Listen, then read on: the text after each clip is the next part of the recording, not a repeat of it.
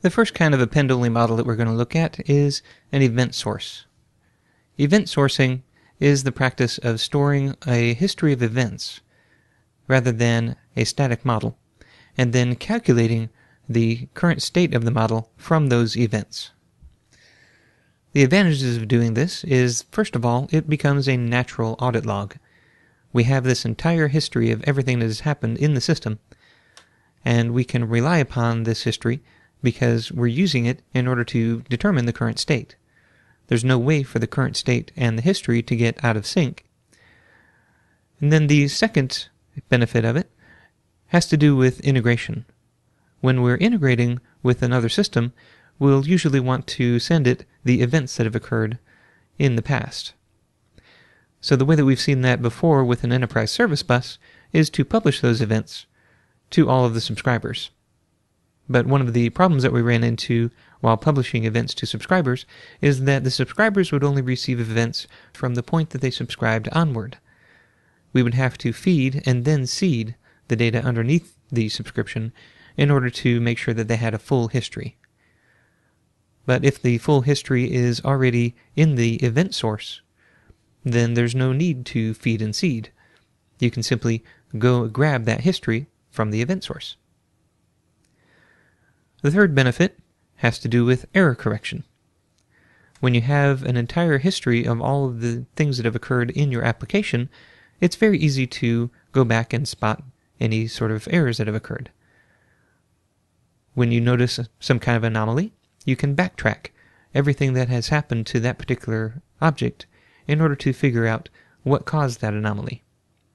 Once you fix your code, you don't have to recalculate the current state based on the fix, because you'll have all of the source data to just recalculate the current state from history. And so you get automatic error correction. And then the final benefit is temporal decoupling. We can enter these events into the database at a time different from the date that they become effective. So we can post-date or even predate these events.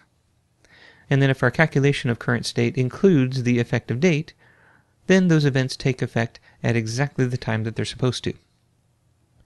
So let's go ahead and see how we can apply event sourcing to the fulfillment system. The next thing that I need to do is to change this inventory allocation service so that it's no longer using this static inventory table, but instead gets its inventory from the history of events. So the first thing that I want to do in this is to calculate the inventory levels. And this is going to be for each warehouse. So from warehouse, in the warehouse repository, I want to select a new anonymous class. And so this is going to preserve the warehouse. But now I want to calculate the quantity of inventory that I have currently allocated. So the quantity allocated, that's going to be the sum of all of my pick lists. So let me get the warehouse.picklists, and I want just the ones where the pick list is for the product that I'm ordering, and then go ahead and take the sum of the quantities. So there's my quantity allocated. And then next, I want to get the quantity that I have restocked. And so the quantity restocked is based on, remember, the requisitions. So I first have to place a requisition before I can receive the product and restock it. So these are all the requisitions for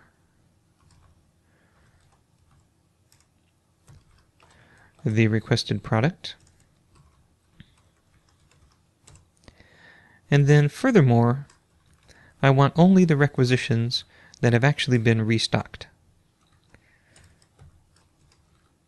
So if I don't have a restock record, then that means I have requisitioned it, but I haven't received it and put it into inventory. So it's not available to fulfill orders. So now I've only got the ones that are restocked, and then I can take the sum of their quantities. Now, there's a little thing about SQL Server that it doesn't understand that the sum of an empty set of numbers is 0. It thinks that that sum is null. So I have to say that if you get back a null, give me back a 0. But C# is telling me that I can't use this operator if I don't have a nullable type on this side. So to make C# happy, we're going to cast this to a nullable int.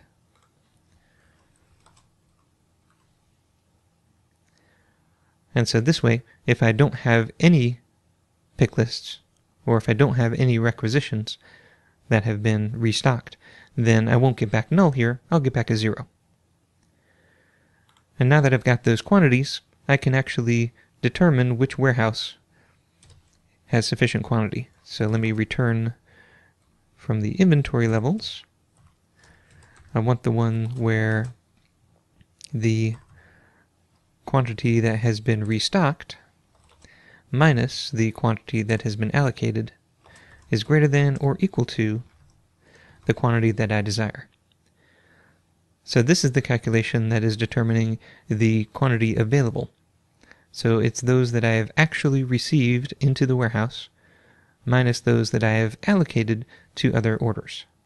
I might not have shipped them yet, but they are allocated to another order, so they're not available.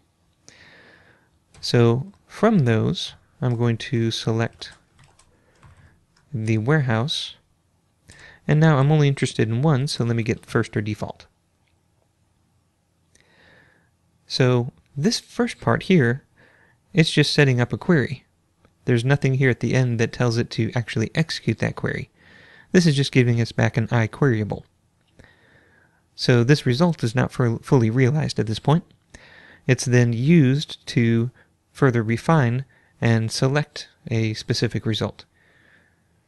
And then once I do this first or default, that query is sent to SQL Server and executed there. So the only thing that comes back from SQL Server is the one warehouse that I'm interested in picking from.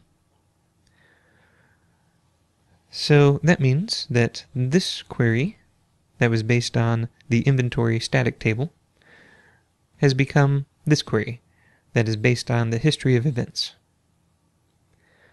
But we're not quite finished. The next thing that this service was doing is actually picking the product. And so that means that it had to find the inventory and adjust the quantity on hand. Well, we're no longer keeping track of the inventory in this kind of record, so we can eliminate this part. And now all that's left is that it is creating the pick list, which will eventually by the caller be put into the database. So if we're putting this pick list into the database, then the next time we run this query, it will be included in this result. So the quantity allocated will be greater. And that means that this value, the quantity available, will be lower. And so that has the desired result. By simply putting a new event into the database, it's going to recalculate all of the dependent properties. And this is an example of event sourcing.